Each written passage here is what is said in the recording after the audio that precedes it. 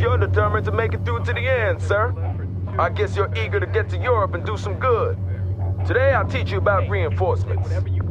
It's the inevitable rule of war that men get hurt and die. But as a commander, you must stay focused on the big picture and complete your objectives. And for you to be able to do this, your commander will give you access to reinforcements. First off, you need to activate the reinforcement menu. Press the reinforcements button now. Good. Your available reinforcements are shown as points. The left-hand column, you can see the amount available. In the right-hand column, show you the amount incoming. The available points are ready for you to use. You can spend them on units and then have these units delivered to the battlefield. The incoming points will be added to your pool of available points over time. Each unit has a point value tied to it. This is the amount it would cost you to order down one such unit. That Bradley IFV, for example, costs 750 reinforcement points and about 3 million taxpayer dollars. If you should lose one in action, those 750 points will be reimbursed to your incoming points pool, and after a while, they will be available to spend again. To start ordering units, you need to place a drop zone marker.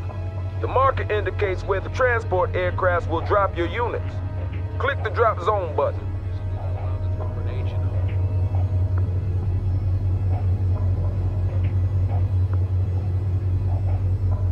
You're looking at the mega map.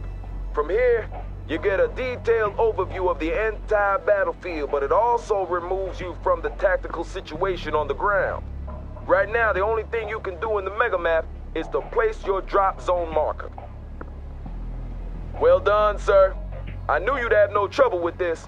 With the drop zone marker placed, you're ready to order in reinforcements. You now have 2,000 reinforcement points to spend as you see fit. To order in some units, you start by left-clicking the reinforcements button. Left-click on a unit that you wish to purchase. Clicking on a unit multiple times would add multiple units of that kind. To remove a unit, simply right-click on its icon or left-click on the unit icon in the order box below. You can see your current order in the order box along with the total cost of your order. This amount can never exceed the amount of available reinforcement points, so choose wisely. When you've completed your order, you click the deploy button. Do so now. It'll take some time for your reinforcements to arrive since they're being brought in by air. Plan your reinforcement orders accordingly. Superb job, sir. Only one more day until graduation. I'll see you back here tomorrow.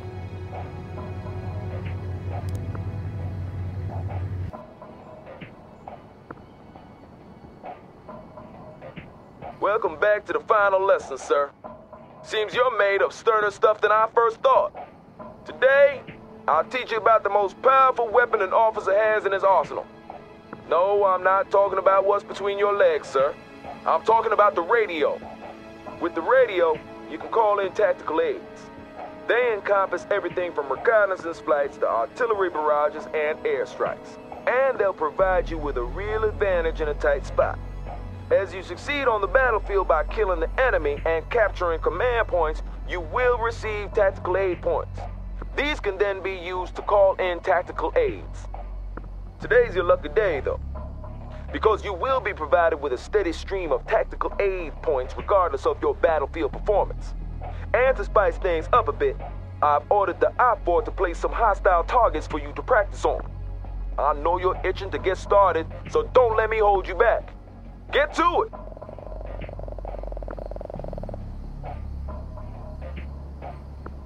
Good. To deploy a tactical aid, simply left-click the weapon or aid you want, and then left-click in the world where you want it deployed. Copy that. Fire mission received. Zulu 9 are out.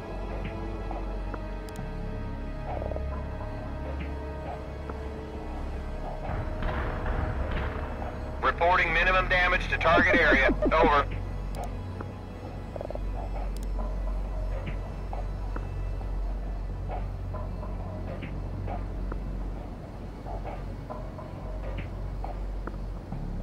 Roger. Coordinates received. Tank buster in transit. Iceman here. I have 0 enemy casualties. Roger, Wilco. My laser guided is armed and I'm painting the target. Copy. Firing for effect. Zulu 9 are out. Laser guided bomb strike completed. Out. Target area has been turned to dust, including hostiles.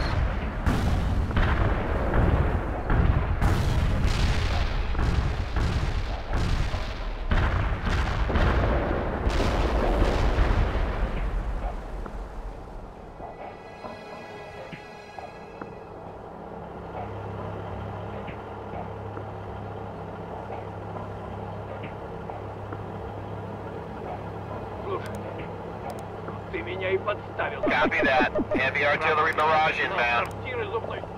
Understood. Coordinates received. Artillery firing.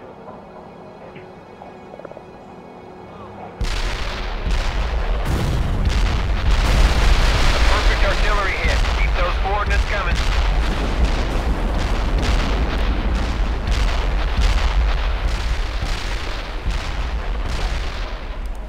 Fire mission completed. Zulu 9 are out.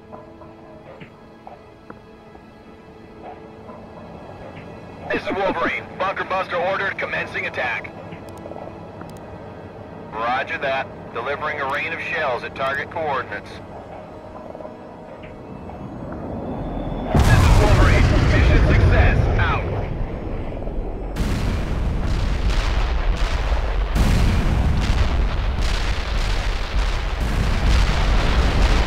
Poor, sir. Our 4 targets destroyed. Superb job. As you might have noticed, it took some time before the tactical aid was deployed. This time varies depending on the tactical aid in question, so you need to plan ahead and analyze the movement of your enemies in order to hit them. Now those targets you just annihilated were stationary, and even a Marine could do that. To be really effective, you need to learn how to hit moving targets. So let's try it again, but this time we'll have moving targets to practice on. Get to it.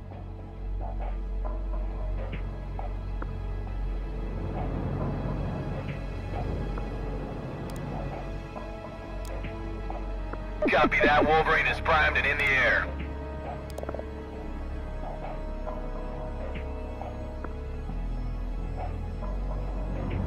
Roger that. I have enemy tanks on my scope. Over and out. Copy that. Heading towards target coordinates. Iceman out. Copy.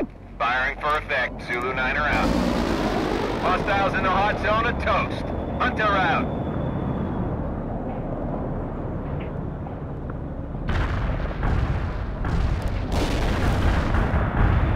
This is Wolverine. Bunker Buster ordered, commencing attack.